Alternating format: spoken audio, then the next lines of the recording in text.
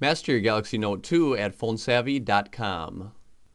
With the Note 2 being such a big device, one common problem is that when you are sending a text message and you want to use one hand, it's hard to reach the left side of the keyboard or the right side if you're left-handed.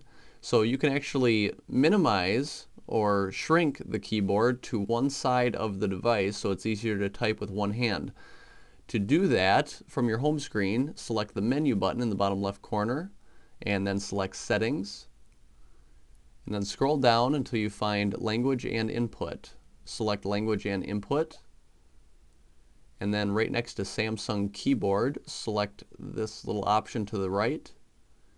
And it will have the one-handed operation, which by default is off. Go ahead and place a check mark next to that.